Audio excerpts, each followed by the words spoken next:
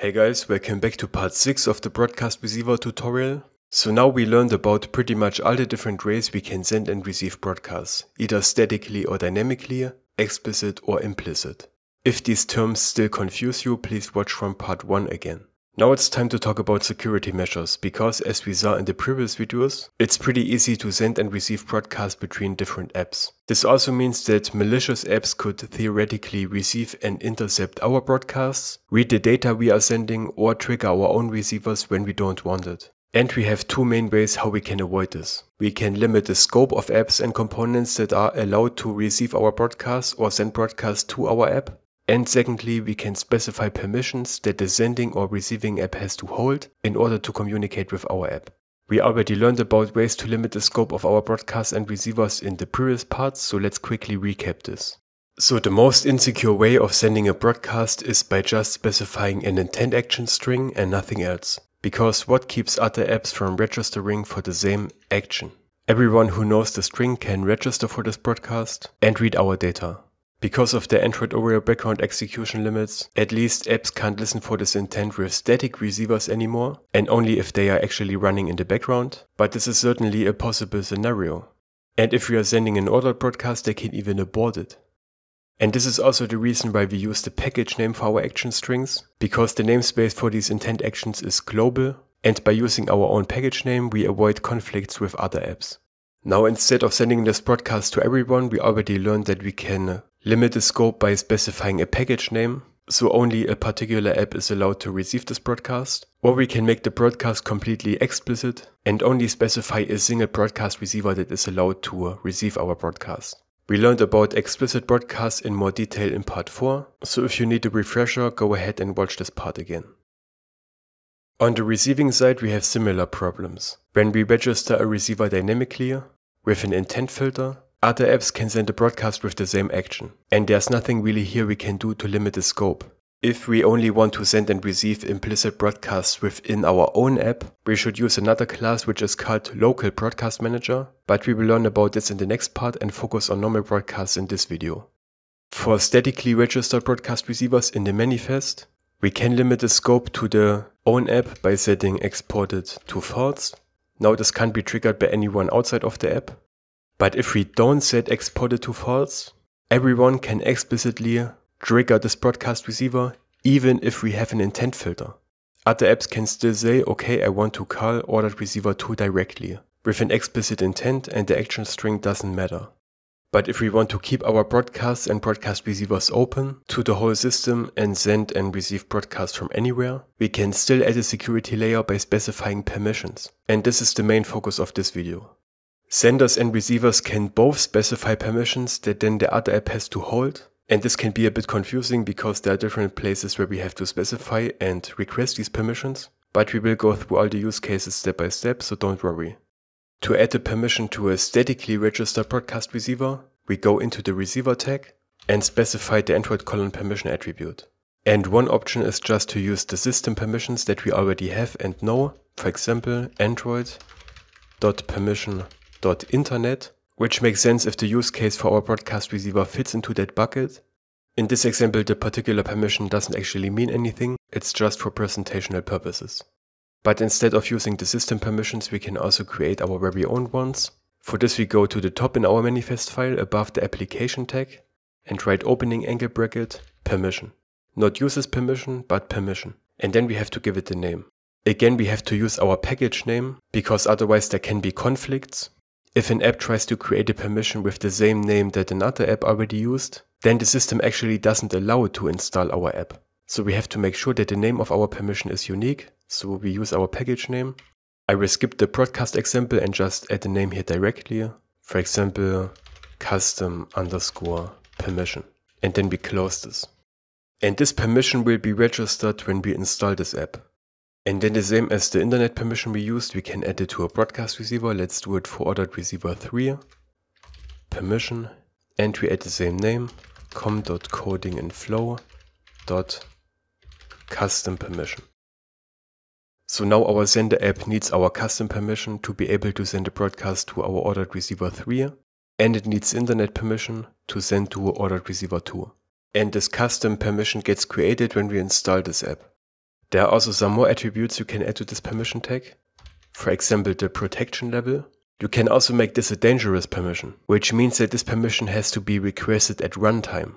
You should use this if your broadcast receiver needs a higher protection level, which the user has to be aware of. And of course, you can also use predefined dangerous system permissions. And if you want to know how to request a dangerous permission at runtime, I will put a video on that into the info card box in the top right corner.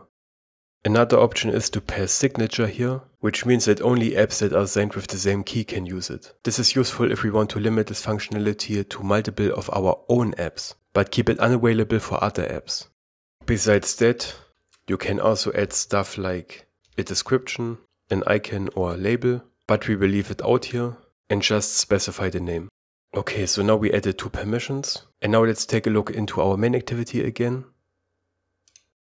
And also add the permission to our dynamically registered broadcast receiver, which is ordered receiver 1. And to this register receiver method, we can add the permission as another argument, comma. After the filter, we can either pass the string directly or use one of the constants with manifest.permission. And this time let's just use vibrate. But then we also have to pass a 4th argument, which is a handler. We only need this if we want to run this broadcast receiver on another thread than the main thread, but we don't want to do this, so we simply pass null, which means that our broadcast receiver will just keep running on the main thread. Okay, now let's run both apps and see what happens. So we still send our ordered broadcast, which means that from the toast message we should be able to see exactly which receiver we trigger. And we added permissions to ordered receiver 1, 2 and 3, without requesting these permissions in our sender app. So now we should not trigger these receivers. Let's test it. And we can see start sender receiver. So our ordered broadcast starts and immediately comes back to our sender receiver, because we added these permissions to all the 3 receivers in between.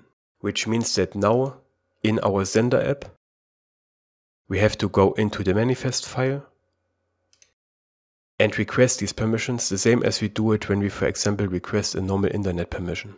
We have to write uses permission and specify this permission. Let's start with vibrate. This is the one we used in ordered receiver 1. And let's only add this one and test our app. So let's test it. Start OR1 and our sender receiver.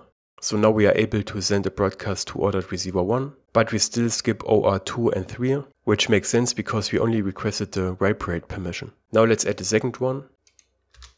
In ordered receiver 2 we use the internet permission, so let's add this one as well. And now important, in the ordered receiver 2 we still abort our broadcast here, so of course we have to comment this out. And now let's test it again. Send broadcast, start OR2, which comes before OR1 with a higher priority, OR1, sender receiver. And now we only have to add the permission for OR3, which was our own custom permission. But adding it works exactly the same, uses permission, and then we add our string, com.codingInFlow custom permission. And now we should be able to trigger all our receivers. Again, send broadcast, start OR3, OR2, OR1, and sender receiver. So everything works again as in the last video where we had no permissions at all, because we request all the permissions in our sender app that our broadcast receivers in the other app request. Now let's see how we can do the same when we send the broadcast. So again into our main activity of the sender app. We do this of course in our send method. And in the last video we already saw this receiver permission argument where we passed null. And this time we simply want to pass a permission again. Manifest.permission. Let's this time choose wake log. But again, this doesn't actually mean anything here, it's just for presentational purposes. In a real app you should use whatever permission fits to the particular use case. And with the security level that makes sense. And of course the normal setBroadcast method can also take a receiver permission. As you can see here, if you want to use this method, just add the permission as a second argument. The same as we added it in our sendOrderedBroadcast method. And now when we run it again,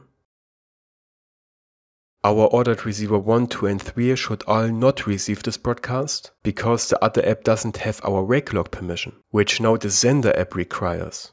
So let's test it. And we are back at start and sender receiver. And now we have to do the same in our broadcast receiving app, as we did before in our sender app. we have to request this permission with user's permission, and we need the wake log permission. And that's it. This time we only have to add one permission because we only request one permission in our sender method. Let's run it again. And now it should work as before with all our 3 ordered receivers receiving the broadcast.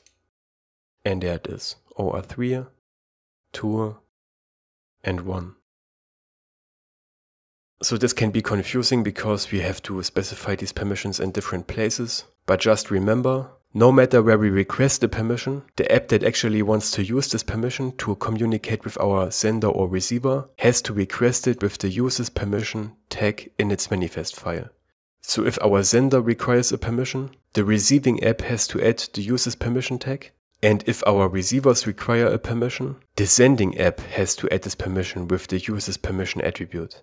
So there's always at least one side that has to add the user's permission attribute. Just keep that in mind. Okay, again, as usual, if this confuses you, take a look into the description box because there is a link to the example code snippets. And in the next video we will learn about the local broadcast manager. So make sure to subscribe to the channel to not miss that, and if this video is helpful, please leave a like. Take care.